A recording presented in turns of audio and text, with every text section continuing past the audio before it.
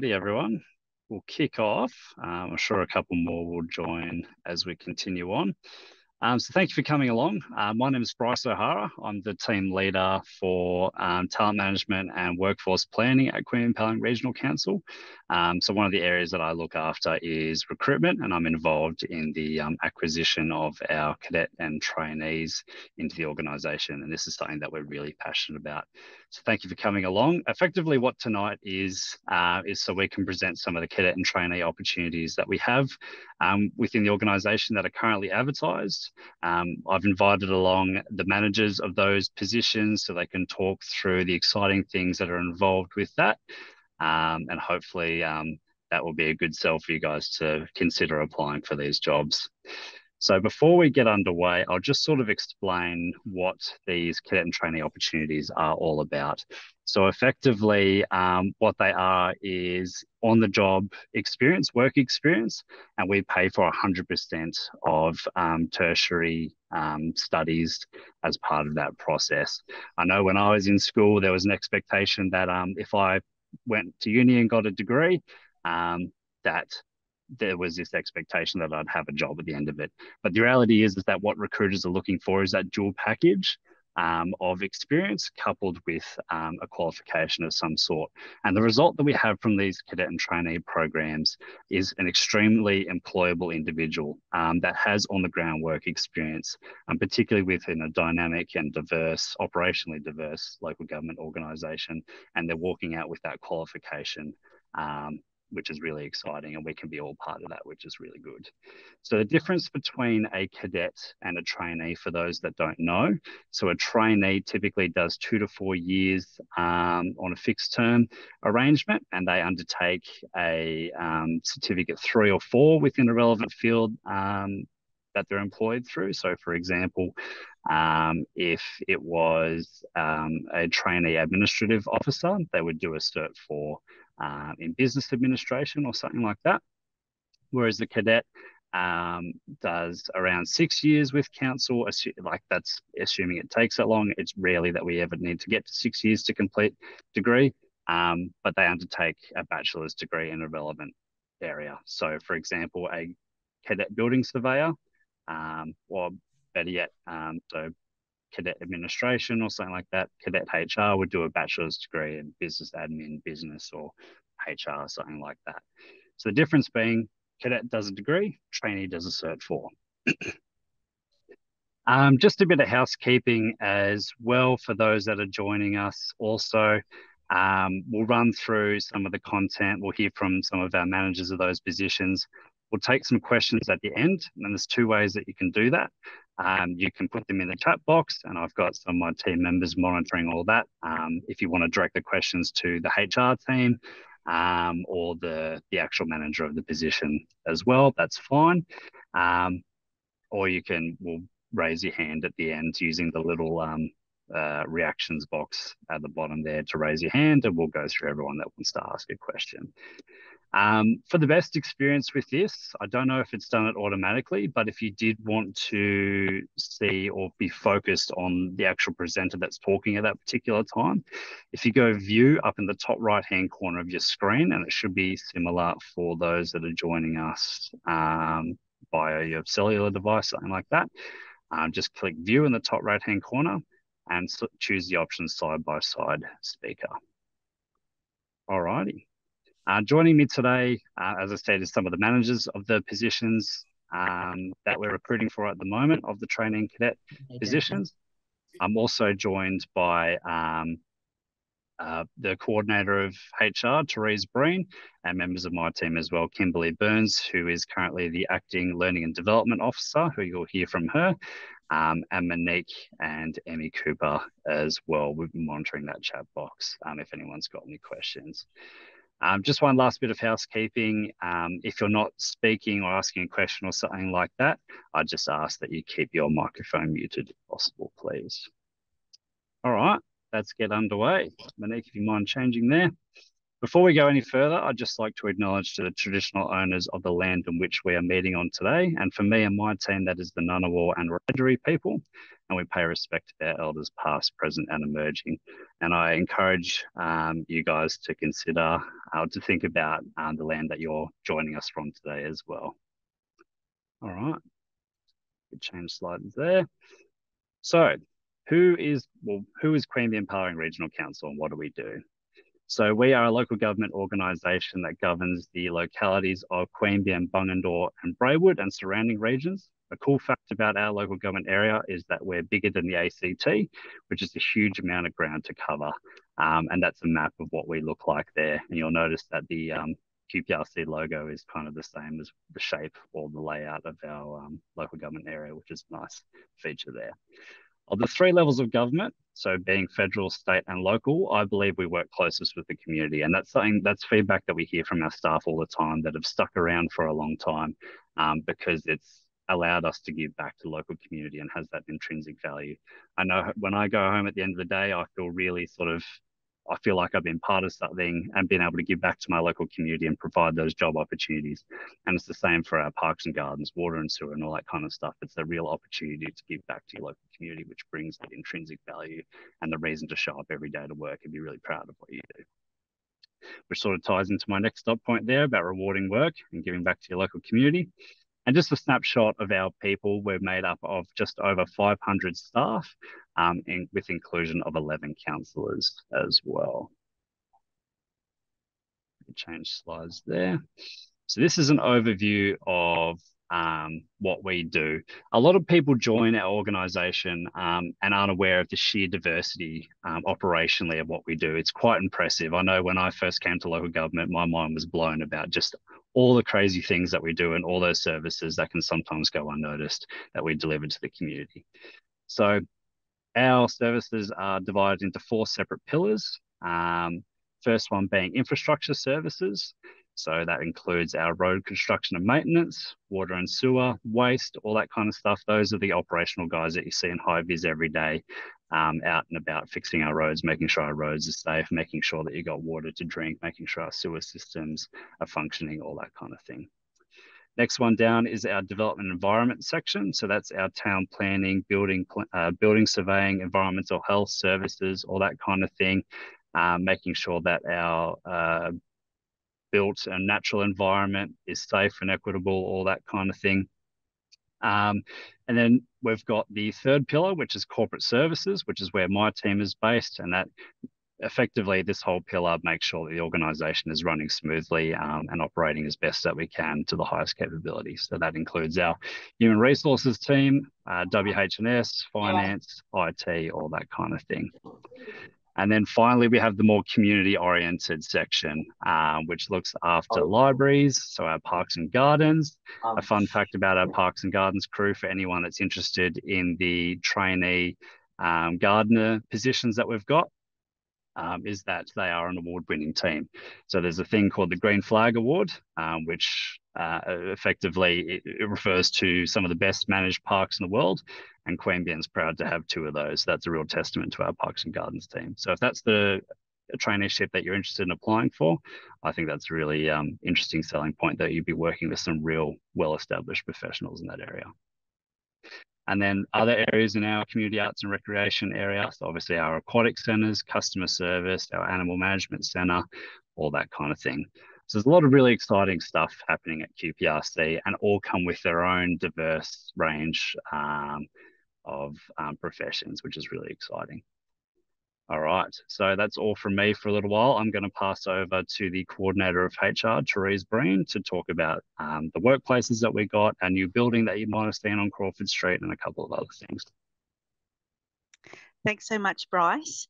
So as Bryce has just mentioned, we've got a really large footprint across the area, and we cover a lot of ground in terms of all the different services that we provide the community. So to be able to do that, we work across 3 main areas, which is Queanbeyan, Bungendore and Braidwood, where we've got 3 administration offices and 3 depots in those 3 areas, and then 3 libraries there as well. We don't just service those 3 areas, though. We've got surrounding areas as well. So we've got waste transfer stations, water and sewage treatment plants, cemeteries, and culture and arts facilities. So you would know probably mainly the Q here in Queanbeyan, where we put on a lot of different shows, different events. As Bryce also mentioned, here in Queanbeyan, we're in the process, or all the right people are in the process of building our new cultural, civic and cultural precinct. So that's where our head office is going to be, and the majority of staff that work in Queanbeyan, all across Queanbeyan at the moment, will be based in that building, along with some other companies as well. That's state of the art. It's beautiful, beautiful views from there. So that if that's floating your boat in terms of coming to work in the council, that's ready to go towards the end of this year. And that's going to have a direct link into the Q and the Bicentennial Hall. That's on Crawford Street, I think you've just mentioned that as well. Here at QPRC, we're committed to inclusive and recruitment practices, and that's why we have this slide here that's all about diversity and inclusion. So as the dot point points out, Council encourages and values diverse and inclusive organisation. So people of all genders, backgrounds, beliefs and experiences are welcomed and embraced. We do have some positions in council, in QPRC, that are identified and for disability and Aboriginal and Torres Strait Islander people. So what that means is there are some roles that are specifically dedicated to people who identify as being disabled or have Aboriginal or Torres Strait Islander heritage. We have a diversity and inclusion group that's made up of QPRC employees that make sure that we promote diversity and inclusion across our employees for council. And some of the events that we celebrate, I mean, there's a lot of events to celebrate, and there's a lot of things to discuss in terms of diversity and inclusion, in terms of attraction strategies, etc. But some of the actual events that we do celebrate are You OK Day, We're at Purple Day, Cancer Council's Biggest Morning Tea, International Day of Disability, which I think is coming up in December, and many more. And I think that might be it from me. So over to you, back to you, Bryce. Thanks, Therese. That was great. Yeah, so diversity and inclusion is something really important to us. You might notice on our advertisements that we have a statement which goes over what we're all about in terms of diversity and inclusion. And we'll talk a bit later as well about some of the other things we do in that space. So next off the rank, over the next slide, we're going to talk about our learning and development program and some of our cadet and traineeship programs as well. I'll pass over to Kimberly Burns, who's currently acting in the Learning and Development Coordinator position. Hey, everybody. So QPRC we pride ourselves on having quite a significant catalogue of learning and development opportunities. So we provide a lot of professional development and competency-based training. Some of our professional development training sessions that we offer are business writing, verbal judo, customer service, cadet and trainee workshops, which I'll touch on the next slide. We also offer time management, stepping into supervising, communication and resilience, presentation skills, and many more professional development courses as well. If I can go to the next slide, please, Moni. With our competency-based training, especially for our trainee gardeners and our trainee water and sewer, which I believe we have a couple of positions available in. We offer traffic control training, chainsaw training, confined spaces and gas test atmosphere and working at heights. And we also offer working near power lines training. This is all covered, the cost is all covered by council because it is relevant to your position. So that's something that is really helpful as you get to obtain your tickets that you need for your role in order to be able to do your role. Some of the benefits of our trainee and cadet program are that you're basically learning and earning, as Bryce touched on at the start of the presentation. It gives you an opportunity to kickstart your career whilst you're studying. So you're really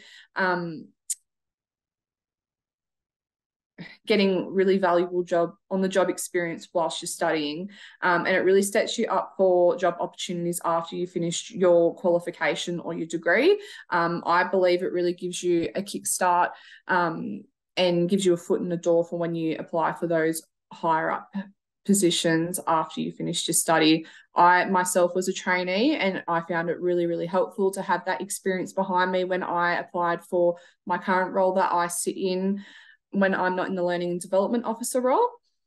A couple of benefits that you get under our training cadet program is you will be entitled to 4 hours of study leave per week. So this is to help you attend uni classes. If you're doing qualification that is online, so our Cert 4 in business and our Cert, I know that our Cert 4 in HR, they do their learning online. They will get a 4-hour study block per week. It's up to them whether they want to take the full 4 hours on one day, whether they break it up during the week. It's up to them and their supervisor, whatever works for their department. They get that every single week.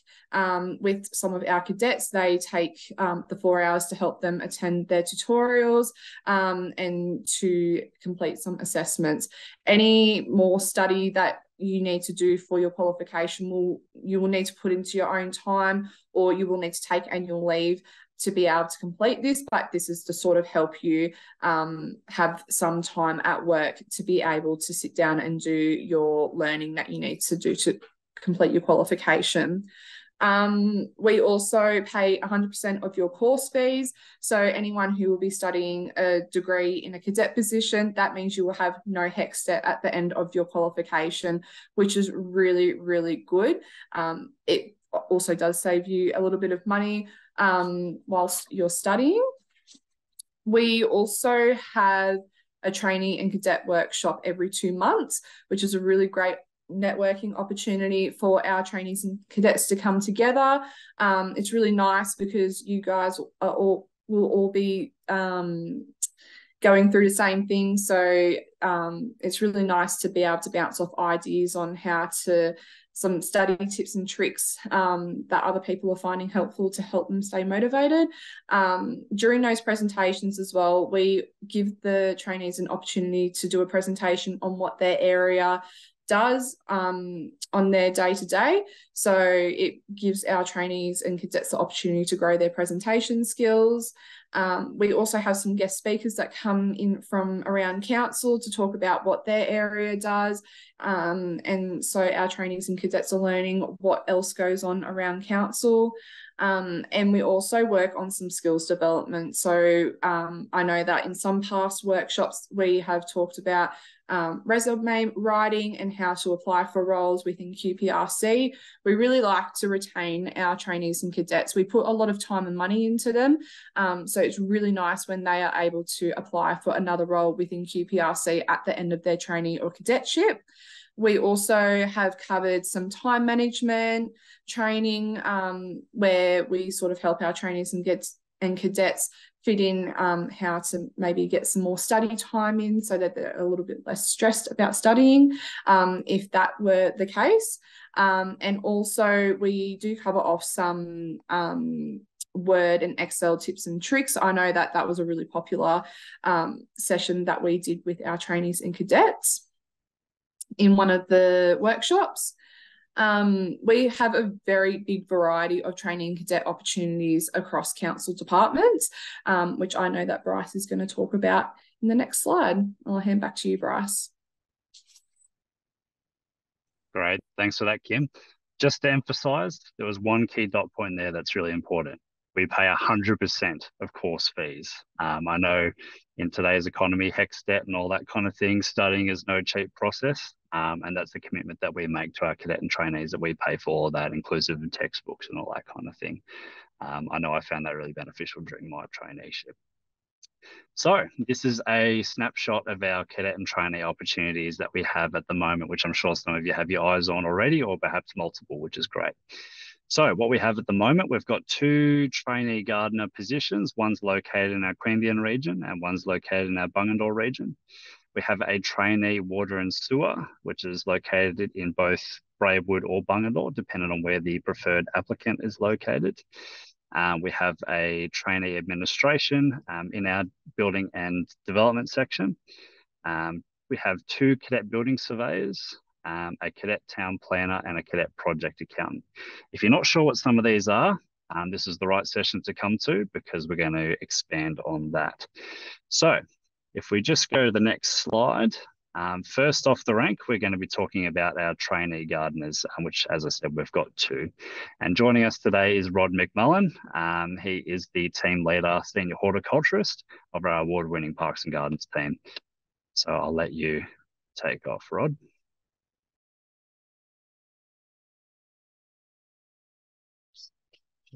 Okay.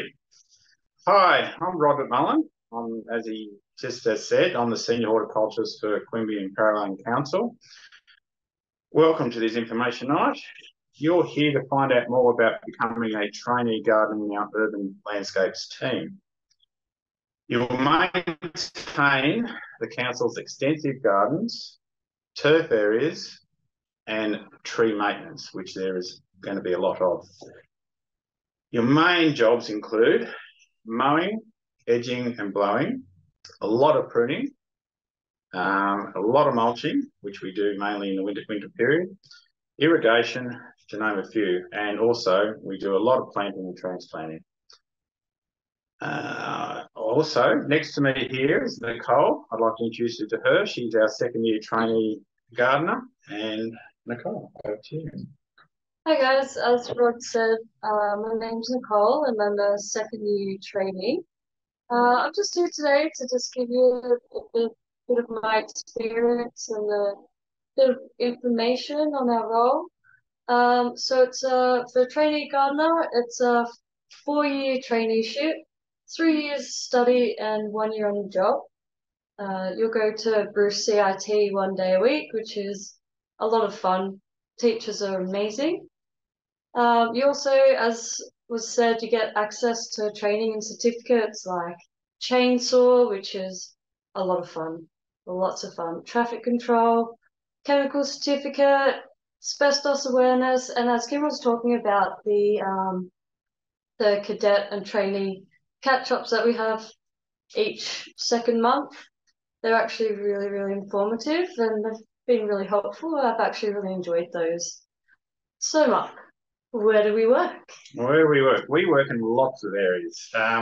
Main areas we do work in is the Queanbeyan CBD area, and which, as Bryce has mentioned before, we have two award-winning parks, our main town park and Queen Elizabeth Park, in which we did have the Green Flag Award 2 years running. We've also got many other smaller parks, and we do a lot in those in the CBD area. Just coming out from the CBD area, we've got a nearby Googong housing estate, which is very much up and going with new areas coming online all the time. It will have its own little town centre out there, in which you'll maintain and look after extensive parks and gardens there. There's also another new housing estate called South Jarrabrumbera. That is now just in construction. There's houses already built there, but what they're doing at the moment is construct a new town park, which will be very exciting, which will be cafes, little shops, for everyone to go down and meet. They're also creating a lovely dog park, landscaped, which dogs can play, the kids can play, and also incorporating an orchard. Further down from that little area will be an open parkland type areas with landscape ponds, which you can go for an afternoon walk and walk around. So that's coming on in probably about 2 years' time. That'll be ready, up and going. So we'll have some trainees down there helping out. We also do trips to nearby towns. We've got Bungendore very close, in which every year we put well, actually twice a year, we put the annuals in for them. And we go out to Braidwood as well. And just recently we went out to Braidwood and we helped prune one of a very, very old wisteria that just needed a bit of attention. was going unruly, and we're just now starting to get back in order.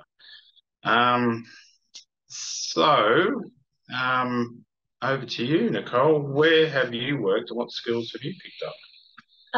So in my year and a half or so, I've worked in Googong, CBD, and currently in the senior horticultural crew.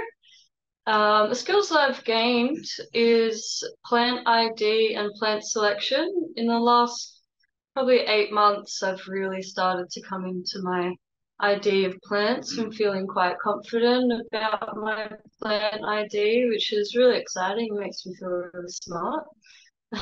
She walks around and she's telling me all the names of plants as we're doing jobs, so that's really good. Who's training who? Correct pruning and maintenance. As Rod said, we went and tamed the wild beast of this very old wisteria. We also maintain and prune small and large shrubs, small large trees, and just maintaining all the plants. In the winter time, to keep warm, we do a lot of transplanting and mulching to really make the area nice and fresh and beautiful. Plant health, so observing and implementing plant health. So the other day we were doing a blow run and noticed that one of the hedges at QEP was looking quite shabby. Had a look at that and found that it had aphids and scale. So we did a eco treatment on that one, and we'll continue to do an eco treatment and observation of the pest and disease. We do a lot of garden renovations. We just did a big renovation at the Star Garden. We're going to start doing some plant selection for that one soon. We fiddle around with irrigation, which is an important part of parks and gardens. Chainsawing, again, so fun. And you get to operate such an array of different machinery, from big mowers, little mowers, in small spaces to big open grass spaces, whip snippers, edges, and we just used a Ventrac, which I just learned aerates the soil, which was really cool. And Rod, what projects have we been a part of? Projects. Well, a couple of years ago, when I first started, I helped do the design and the construction and the also implementation of the irrigation of a place called Ruston House. Long time back, Ruston House was one of the first hospital here, I think, in Queanbeyan, and then they built the big new hospital next door.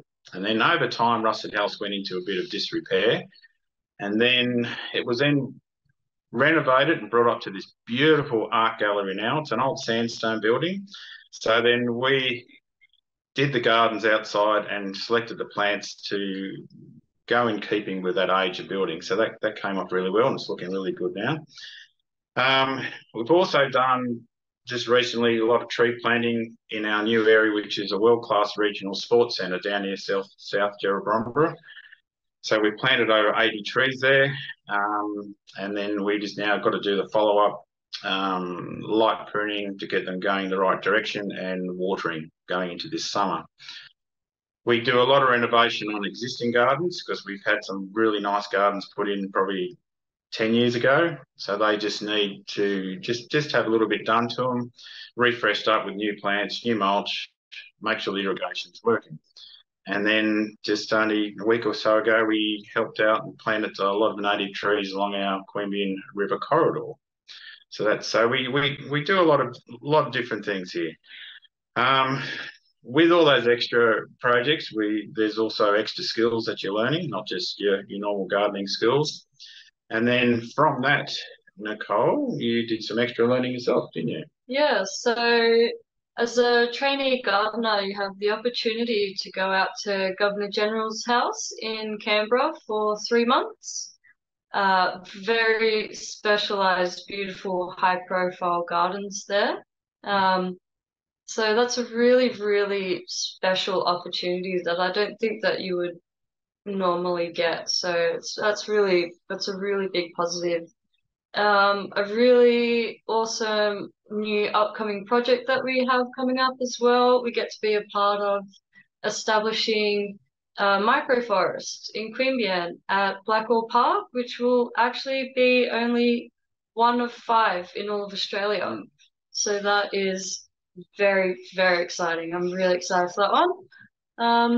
And yeah, over to you, Rod. Yeah, so just to sort of close up, we've got 2 trainee ships opportunities available now, and as Bryce has mentioned, one's going to be situated in Bungendore and the other one will be situated in this Queanbeyan area. And then once you've finished that traineeship, well, there's future opportunities to continue on here in Queanbeyan Council. But also, you've done so much learning, so much extra study, and you can certainly leave here and go to a lot of local government jobs. Certainly, a lot of private businesses out there that you can go into. And then also, look, you can work in nurseries, do propagation. You can then work in beautiful botanical gardens. Would be a great opportunity. And just lastly, look, you just never stop learning. So I think that's it, Bryce. Great. Thank you, guys. That was awesome. Another fun fact I'll just quickly highlight. So you can see the contact officer there, Sean Caden, who's the coordinator of this particular section.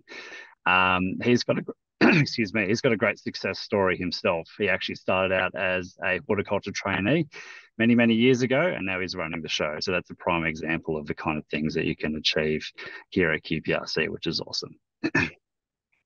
All right, next off the rank, we've got our trainee water and sewer, and Kenny Pierce will be here to talk about this one.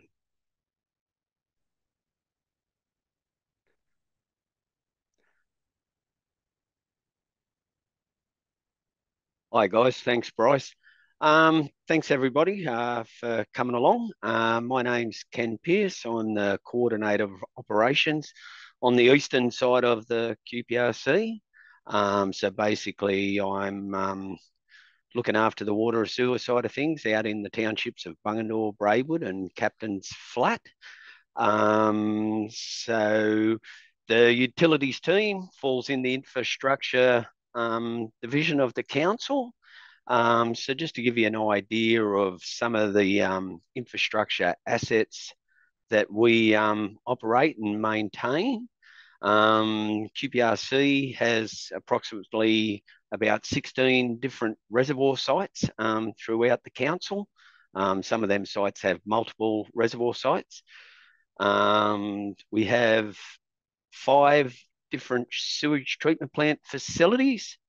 We also have 4 water treatment facilities and approximately 38 sewer pump station sites throughout the council. We also have storage dams out at Captain's Flat. We have an 820 meg storage dam for water supply out that way. We have earthen bank storage dam over in Braidwood that's based at the foot of the water treatment plant. We have a river pump station on the Shoalhaven River out that way. So we have a fair bit of asset. Along with all them plants and sites, we also then have all the reticulated pipework lines within the townships of Queanbeyan, Bungendore, Braidwood and Captain's Flat. That's water and sewer main. That takes a fair bit of maintenance. And then with that, we also are always putting new asset in the ground as well. So that sort of gives us a brief of the sites and the infrastructure we're looking after. In regards to the works that our trainee would be doing out in the Bungendore Braidwood area, as I say, we have 4 water treatment facilities between the 3 townships with variant different process in the plants. We have a dissolved air flotation filling plant in Braidwood. We've got a small ultra-membrane facility in Captain's Flat for water treatment. We also have 2 different water treatment facilities within the Bungendore region. One of them's a clarification sedimentation, and the other plant is a aeration facility. So the trainee would be working throughout these plants, and also we have the 3 sewage treatment plants. So the trainee would be working alongside the qualified operators within them plants, and doing variant roles within there. He would also be, or she would be, the applicant, would also be working within the reticulated crews also out in the, on the water mains, sewer mains.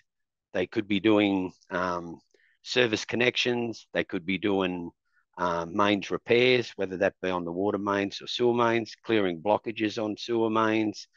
They could be mowing grass within the treatment plant facilities. There's variant lots of work that is undertaken throughout all these facilities. Some of the training that would be involved that we'd be looking, you'd have to undertake in the couple of years would be, obviously there'd be the Cert 3, Cert 4 water operations ticket. Now within that, you'd be looking to do the Part 1, 2 of the water and the Part 1, 2 of the sewer within the Department Primary Industry Environment of the water treatment operator courses. There's also the monitor and operate of fluoride addition to the water supply. There's dam safety management course we'd be looking to get you on. Operate and control liquefied gas disinfection systems, traffic control, confined spaces, working at heights. It's a position that at the end of it, you will be very well qualified within the field of water and sewer operations, because our job out here, you need to be well qualified in the tasks that we undertake.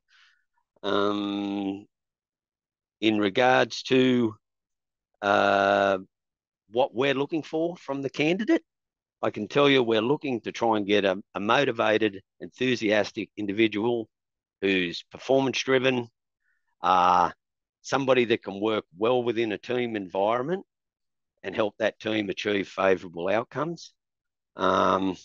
Somebody that enjoys working within the fields of laboratory works, data recording, working within mechanical and electrical, plumbing, landscaping. As I say, there's multiple skills that are required, and that's why I believe the water and sewer is the most fantastic job on the council. I'm sorry to everybody else here tonight, but hopefully the cadets will see that our sort of work is the most enjoyable. It's an essential service for the community, and it really is an enjoyable job to get your teeth into once you're doing it. Our team is a small team, so you'd be coming into a small group of people. It's a dynamic team. As I say, they've got a diverse range of work. They need a diverse range of skills. And at the end of the day, we're out there to provide safe drinking water for the community, and a safe water quality that we're putting back into the environment. And that's what we're looking to achieve. And we look to achieve it with a smile on our face, and as I say, a good team spirit. So I'm hopeful that we'll get a lot of people that are looking to sign up for us, and hopefully it'll be an enjoyable experience for them. So I think that's about all I've got to offer, and I hope I get a few questions at the end of the talk. So thank you, and back to you, Bryce. Great, thanks for that, Ken. I'm going to throw a question your way. So you built a pretty impressive, I guess, succession planning system through your team. So from completing a traineeship like this, where do you see the career path for someone after they've completed the traineeship? Ideally, at the end of the couple of years, I would be very hopeful that our trainee has worked well within the team that they've built up a good camaraderie with the team itself, that their skill level is of a high skill set and continuing on. I would love to think that the way our facilities are growing and the towns are growing, that I would then have a position that person, we would have the position open for them to stay on as a permanent, and hopefully they would like to stay on and continue their work with us. That is my hope. So that's where I would like to see it go. Yeah, thanks for that. That's awesome. So I guess the way the team structure in Ken's area works, so from completing a traineeship, you can move right up to a general equipment operator, and from there on, water and sewer operator, so maintaining our sewage and water treatment plants, all that kind of thing, and then potentially right up to a leadership level, which is where Kenny's landed himself there, which is really good. All right, on to the next position that we have here, which is going to be one of the most competitive ones that we've got, which is great. So it's the trainee administration position in our in our planning and building section. And I'll hand over to Shannon Edwards, who is the team leader of that section. Thanks, Bryce. Thanks, everyone, for making the time to come along tonight. So we've been asked to give you a bit of an overview of the role. So I've just got some notes here. So we, my team, we're the admin team in the development and environment section, and we provide a high level of administrative support to a wide variety of technical officers, such as town planning, who you'll hear from shortly, building surveying, who you're also going to hear from, development engineering, and environmental health. There are also others, but they're the key ones that we work with in the admin team. The admin team represent council working directly with the community to assist with lodging building applications for renovations or new developments, as well as developing new subdivisions such as Googong and Charlie, which have been mentioned by the previous presentations. And also the parks team, which Rod mentioned in his presentation. So the dog park, that all comes through our department. So we give approval for the designs and we issue the approvals, and that's something that my team has a big role in. We get to learn about the various stages of development as well as sustainability initiatives with our environmental health team, and obviously sustainable building, and also environmental health matters. So the river is looked after by our environmental health team, and we get to see, what's happening with the platypus and any initiatives there to make that a great place for the community. We build a strong understanding of local government in the admin team because we get to learn about all the different areas of council and the way that they keep the town running and growing in line with legislation that council works underneath. We gain a lot of experience in working with, I've already said that point. There are also sometimes opportunities to be seconded to different areas of council. So administration is a really great way to explore your career options in local government, as we engage with so many different teams. Some of the ones that you're hearing from tonight, we engage with them. And as Bryce mentioned at the beginning, council roles are incredibly diverse. So admin's a really great way to sort of get in, get some skills that will work, and they're very transferable skills, admin, and you use them in any role that you would apply for in the future. The exciting parts of the role. So I asked my team actually today to give you a bit of a wider perspective, and I'll just read you some of the responses. So we work with fun and a diverse range of people, both external and internal. While there are some tasks with a repetitive nature as part of our role just to keep things running, every day brings variety and presents new learning and problem-solving opportunities, which is a really great skill to build in business. The challenge of working with competing deadlines. Sometimes we like that. Sometimes it does push us to grow, which is great, and it's a really great skill to learn for any business again. We play a key role in public relations of council and helping community members to navigate the complexities of the development system. So we get everyone from big developers who do this every day, builders, to your mum and dad type builders who have never done an application to council and they need assistance. So we support all of those people, which is a really great opportunity to help out. We also get the inside scoop on new developments and businesses around town, which is pretty exciting. And we see a tangible result. So, for example, a building or a new regional sporting complex like what's happening at the moment out towards Tralee, a heritage sensitive renovation like Rod mentioned with Ruston House, and a whole new suburb. So knowing that you help make that happen is pretty cool.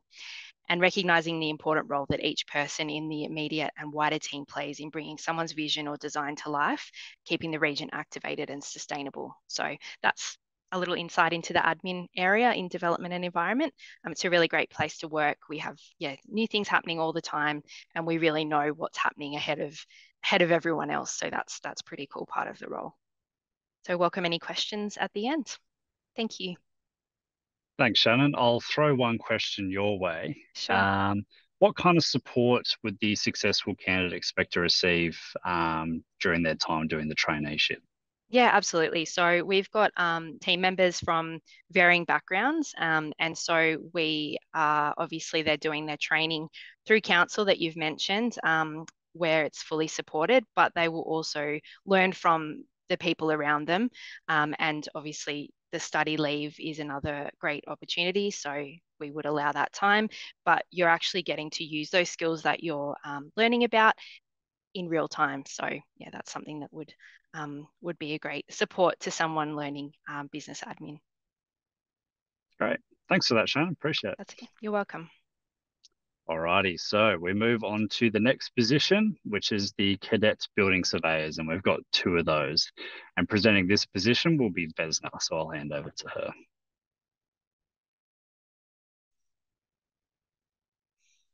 Hello, everyone. Thanks, Bryce. Okay, so we have 2 cadet building positions available at the moment, and we have 3 cadets in total. So we do have 1 awesome cadet at the moment. The building team consists of a coordinator, a senior building surveyor, that's me, and 5 building surveyors. And we also have 3 cadets. So we have 1 cadet at the moment and 2 positions that have been vacated because one of them actually has gained a position here at council as a building surveyor. So that's very exciting. And the other one left for a position in Sydney, Bondi, Waverley Council. Yeah, so our cadets are very sought after. We do really enjoy training them, and yeah, they're really a very important part of our team. So okay, what do we do? So a lot of people don't know what building surveyors do. So they used to be called building inspectors. That kind of explains what we do. But we also assess, so we assess build applications for building work. We check that they meet current legislation, and that at the end of it, you'll have a safe and healthy building to live in or work in. We inspect buildings at various stages of construction. For example, the steel in the slab, the framework, the waterproofing before you put your tiles down in your bathroom, and plumbing and drainage as well. We also inspect swimming pools and buildings that haven't had approval. Okay, so for me, the best thing about being a building surveyor is that we're not stuck in an office all day. That's not for me. So, I mean, it's great to get outside. We're both inside and outside. So we inspect outside, we come back in, we have paperwork to do from inspections, we have assessments to do, and lots of variety. It's never boring, that's for sure. We look at applications here from houses and sheds to places of worship, shops, public halls, factories, basically everything that's been built. And we do cover the whole of the Queanbeyan-Palerang council area, and that extends, oh gosh, I think we saw the map earlier. It's a long way. Some days we do a lot of country driving. So I did ask our current cadet Seb and also our previous cadet Sam why they chose building surveying and why they came to Queanbeyan and what they think of it and what they thought of their experience here. And these are some of the things they said. The hours are good. The team is supportive and everyone helps each other out. Everyone is generous with their time and kind. You get to study while council pays for everything. You get to explore the building industry and do everything from assessment to finalising a building. So you get to see what you approved originally and you get to actually see the finished product out on site. And you use what you learn to study and you use what you study practically here in the office and on site.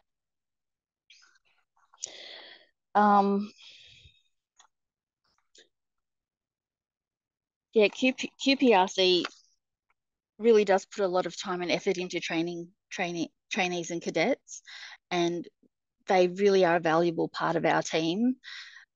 Seb went on holidays to Europe for I think it was a few months earlier this year, and we really missed him, like personally, and actually all the work that he does for us. So very valuable. And yeah, we hope out of this we can get a couple of new people that will be able to join our team and help us out, and we can help them out. Thank you. Great. Thanks for that, Vesna. I'm glad that you noted just some of the places that our former cadets have gone to, where they've actually gone to land permanent jobs with council, which is really exciting. Yeah. So yeah, thank you for that. Thanks. Alrighty, so on to the next one. We have a cadet town planner within the same department, our building and planning section, and I'll hand over to Lucille to give an overview of what that one looks like. Thank you, Bryce. Hi, everyone. Thanks for coming tonight. Now, don't be alarmed, but no one knows what town planners do. I've only ever met one town planner, not through work. And when I say I'm a town planner, I usually get a blank stare. So if you don't know what it is, explore it because it is a very exciting career. There are two streams in town planning. I'll just briefly touch on strategic planning, and then our section here does something called development assessment, which is a little bit finer detail. But the strategic planning area, that the idea is about where people live, how they live, the placement of towns, and the services and the things that they need to live well in those towns. You might have seen some images of European cities with very, very grand avenues. I mean, the War Memorial and Anzac Parade in Canberra are examples that the idea of the church or the state imposing, structures and places in towns to make you feel almost insignificant. Some of these things were quite intentional. And the idea about the placement of things and towns and how people live is really the basis of the career that I'm in. You might also want to think about, say, Canberra and the retail centres. You have a very large urban centre that is designed to accommodate, basically every service or shop you can imagine, and that's civic. And then it filters down to group centres where you have a lot of services that you need locally. And then even further down, you'll have a local centre or local shops. So it's that sort of idea about placement. That's the strategic planning side of planning. For us in development assessment, we assess development applications. So it is applicant driven. We look at, as has been touched on tonight, there are some new large urban release areas on our fringes here. So Googong is a significant one, South Charlie, which is on the border with Canberra at Hume, and North Elmsley, North Bungendore are our main ones at the moment. So what we do there is we look at applications and how that proposal will work in the public space. So that application is lodged by a private developer or a private builder, but we need to be conscious of how it works in the public space. A good tangible example that I use is fencing, front fencing. You'll notice that in most places in Australia, we don't have solid front fencing. And that's quite intentional, that the space between someone's private home and the public spaces on the street are blurred. It provides surveillance to the street and also to the home. People might think, oh, but I want, security and I want a great big fence and to feel protected. But there's a balance there about what is the best private outcome and what is the best public outcome. So in a nutshell, that's sort of some of the concepts. What we do then with our applications is look at firstly whether they're in an urban area or a rural area, because how those developments operate vary quite significantly. So we've touched on the urban things: fencing, streetscape, privacy, overshadowing, landscaping. In our rural areas, which is great here at council because we have such a range to work on. Not only are you looking at those things, but you need to be mindful of potential bushfire risk. Would the development, if approved, require vegetation clearing, and what's the impact on flora and fauna?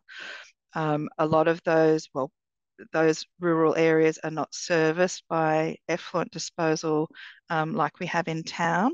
So how's that going to work? So there's a lot of technical aspects to work through, and a little bit of a feeling about the greater good. How do we make this work for everyone? The neighbours, especially, for things like overshadowing or privacy. In our office here, we have 10 in the team. We have one cadet at the moment. He's applied for a position, a more permanent position, which is exciting. We've got some positions open as well as this cadet one. Our previous cadet, Casey, she was awarded a position in the state government in the Department of Education. So that was very exciting for her.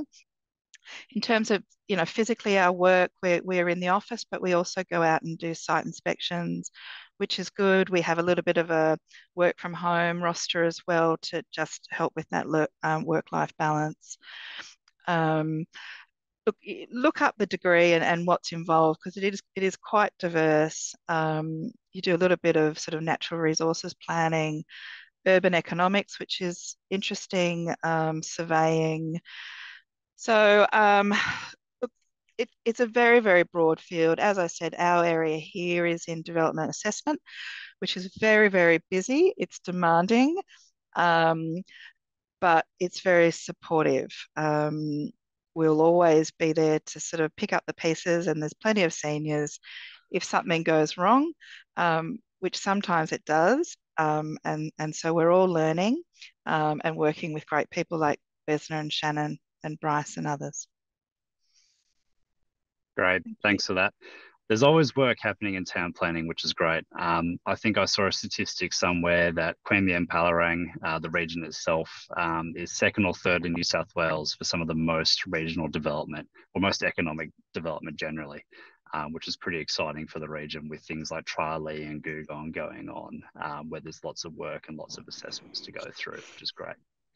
All right, thank you for that, Lucille. And last but not least, we have the Cadet Project Accountant, which our Chief Financial Officer, Tracy, will be going through now. So I'll hand over to her.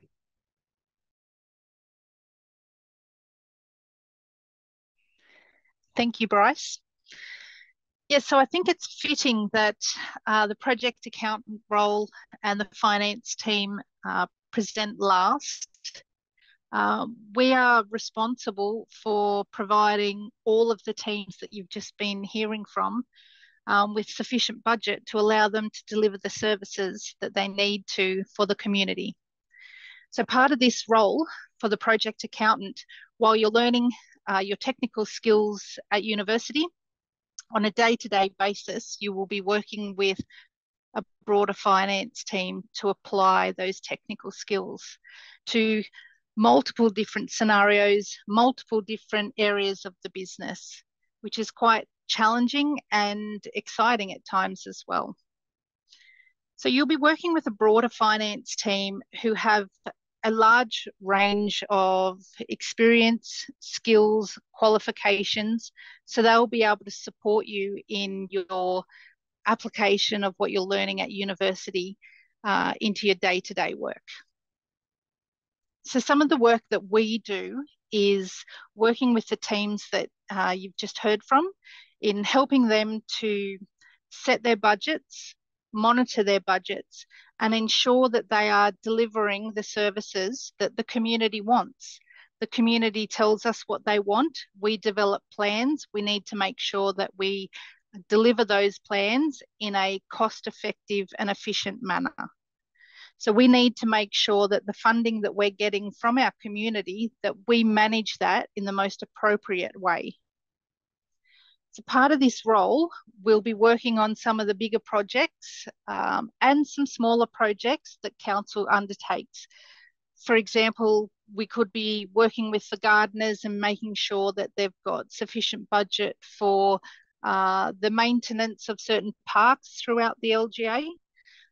And then on the other side, we could be working with the water and sewer team to on the projects such as building a new sewer treatment plant.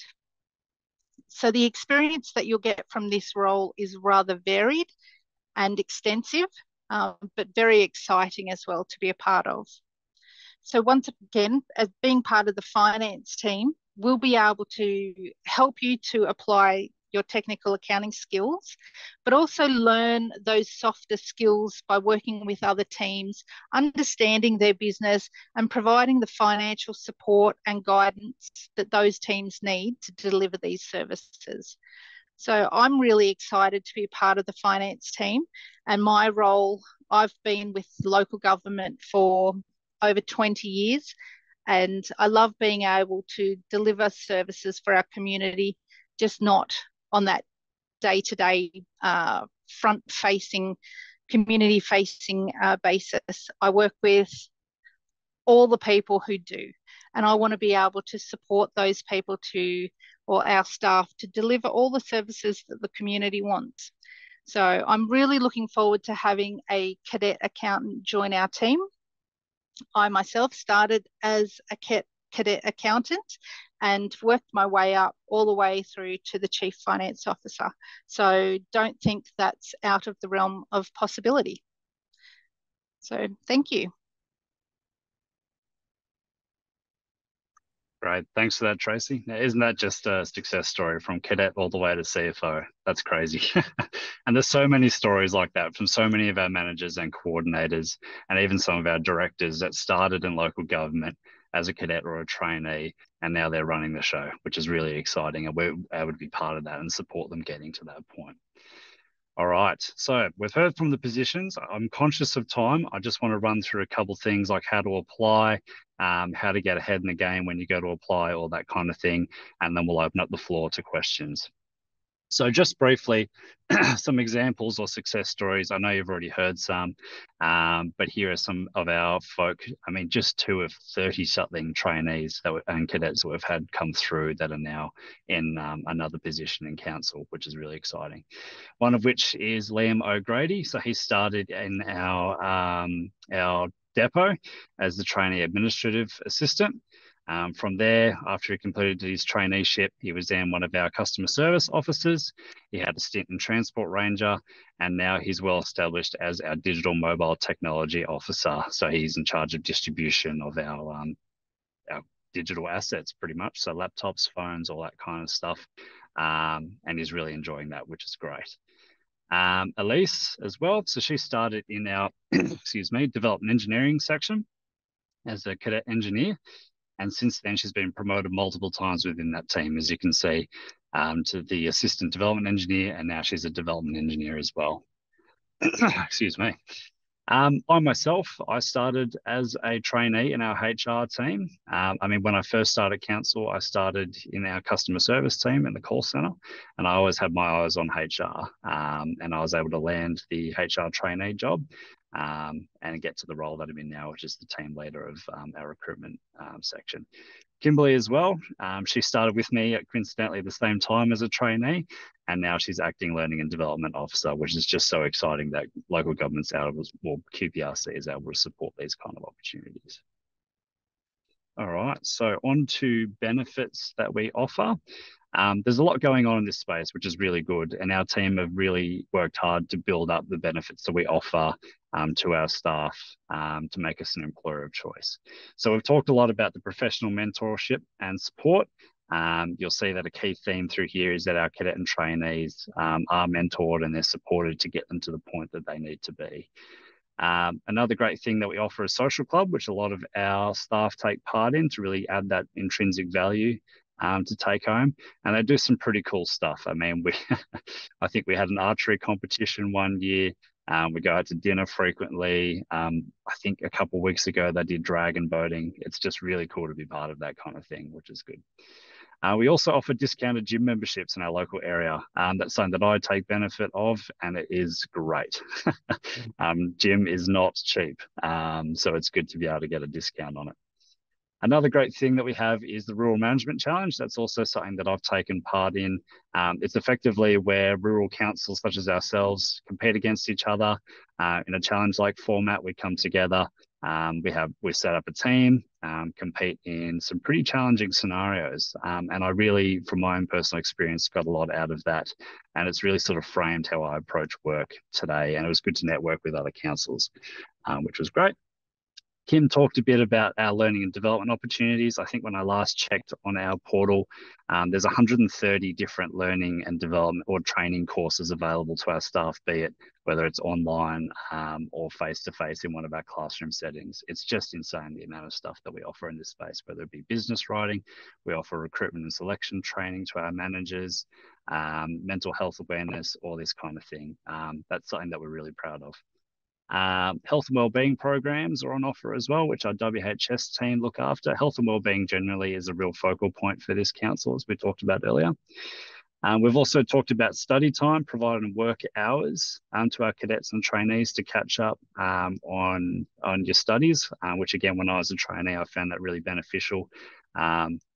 I mean, I'm doing studies outside of a traineeship now, but I remember when I was a trainee and being able to do study at work and then just being able to go see the HR coordinator with some complex question that I was working on in my studies, I found that really helpful. And then finally, another thing that we offer is the Diversity and Inclusion Group, which is a group that's relatively new. It's been around 1 or 2 years in the grand scheme of things. And their whole purpose is to make sure that we are employing people into a safe and equitable workplace. That's a really passionate group as well, another thing that we're really proud of. All right, so on to the recruitment process, the thing everyone wants to hear about. So being a local government organisation, we have a legislative requirement to appoint on merit. So that's really important to take note of. So I'll just briefly go over what some of these steps involve. So obviously, we're at step 1 at the moment, which is advertising the job. So it's all available on our careers page, the careers portal. Then the panel, usually a selection panel of 3, will shortlist to get that number down to a select few that they want to interview, which takes us into step 3. So we obviously interview. After interview, we're doing reference checks of the preferred candidate or candidates, depending on whether we've got multiple positions available. We're preparing a panel report, which just summarises who we wish to proceed with. Where necessary, we might need to undertake a pre-employment medical or a medical declaration. So if the traineeship or cadetship's a bit more physically demanding, such as Kenny's water and sewer trainee or Rod's gardener trainee, those roles are a little bit more physically demanding and obviously would require pre-employment medical. For those that aren't, it's just a medical declaration process, which is super simple, just to make sure you can physically fit and able to do the job. For some roles, it requires a criminal history check for any roles that have access to large sums of money. So obviously for Tracy's accountant role, that's a no-brainer. And then finally, after we've done all our checks and balances, we're in a position to make a letter of offer and then eventually commencement, which is really exciting. So applying for our vacancies on the next slide. Super important to note, as you can see, the first stop point there is to take note of the closing date. It's always a bit awkward when you come in and after the job is closed and ask for a late application. So just really important to take note of the closing date.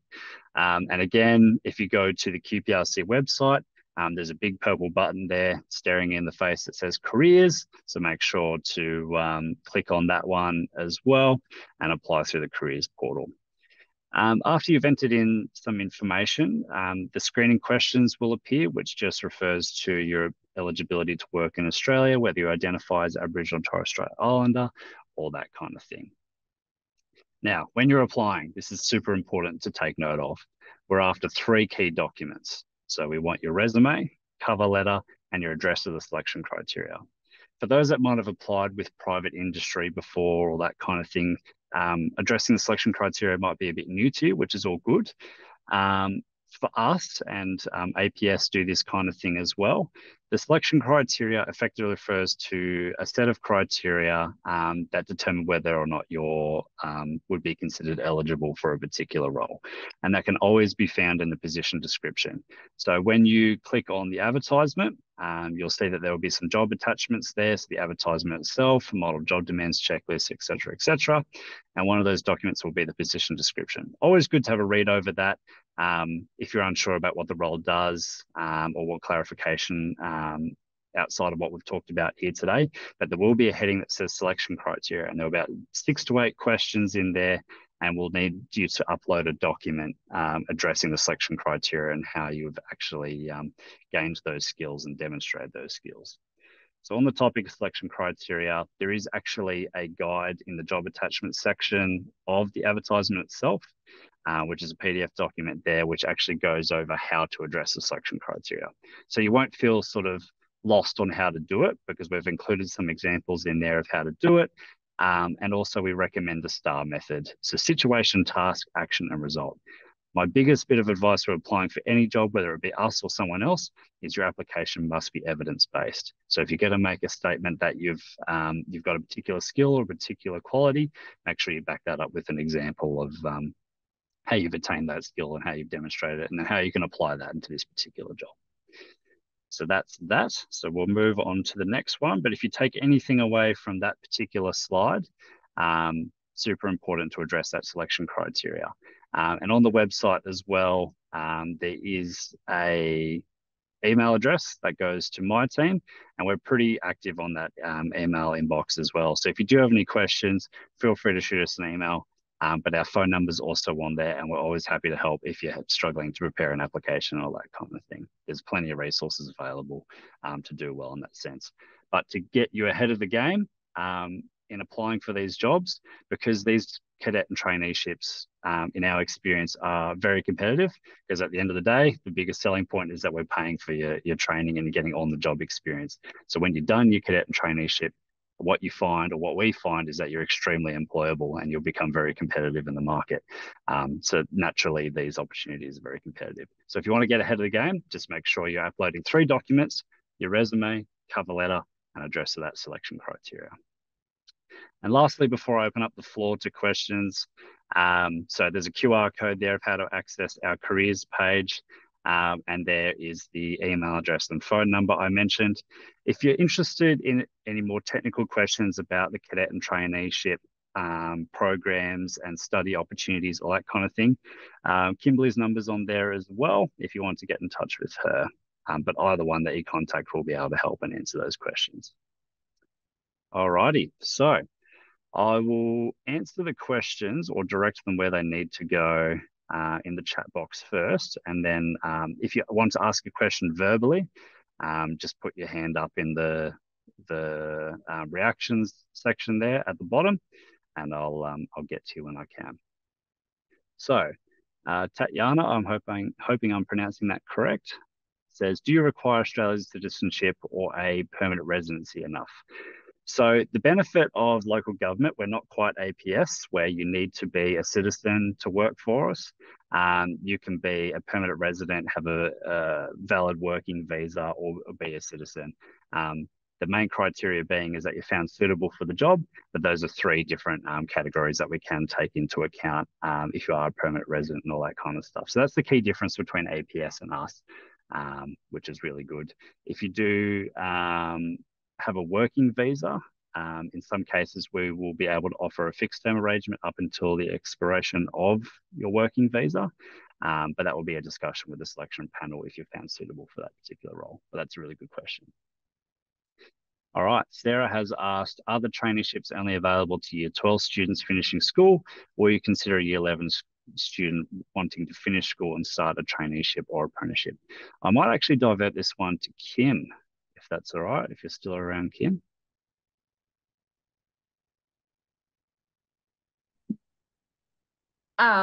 So I think the law is that you have to actually be you have to have completed year 10 or 17, whichever one comes first. And you have to be signed up to do a course through TAFE, I believe. So if you're in year 11 and you're wanting to finish school, I think as long as you are enrolled in a course and you have a full-time job, you're able to apply for one of our traineeships. There's no actual age limit on it. And Kim, I'm going to throw another one your way. I think that's also from Sarah. What is the eligibility criteria for a Cert 4? So I believe that it is as long as you don't have, say, if you're going into a business admin role and you have a master's in admin and you're going to do the certificate for, unfortunately, you wouldn't be eligible for that. So as long as you don't have any qualifications in that area that is relevant, you'll be eligible to be able to enroll in the Cert 4. Great, thanks for that. So I'm hoping I've got everyone in the chat box there. My pleasure, Tatiana. I'm glad I got your name right there. So if anyone wants to ask a verbal question, now's your time to shine. So feel free to put your hand up using the reaction section. It took me a little while to figure that one out. But yeah, if you've got a question, feel free to put your hand up. All of our managers are here still and are available to answer questions if you like.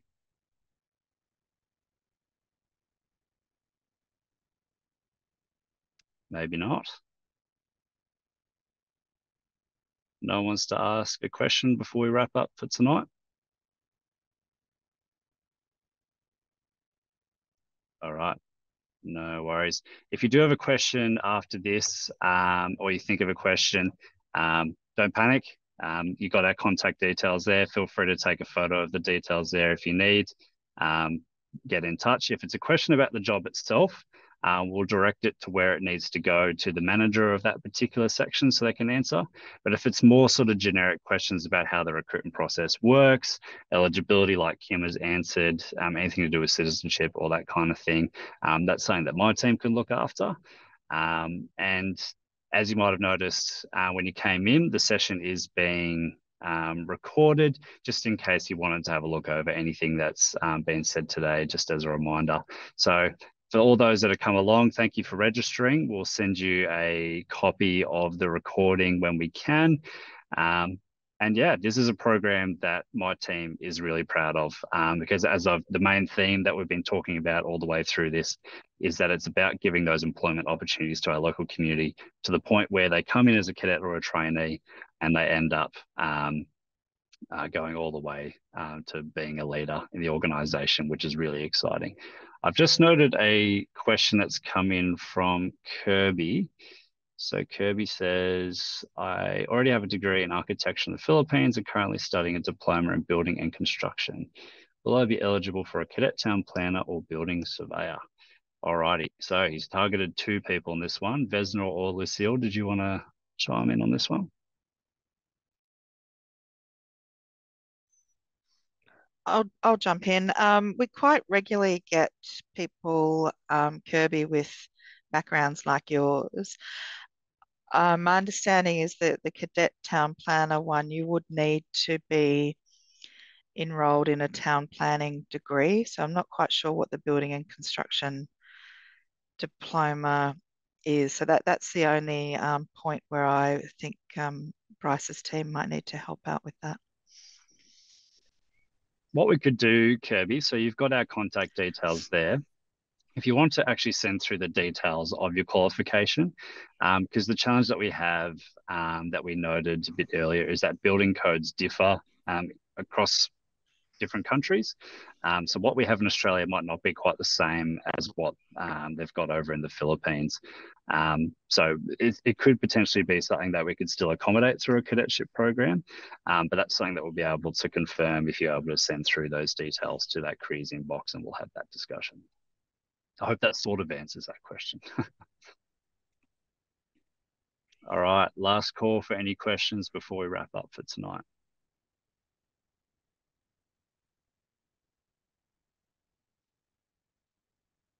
Cool. All right.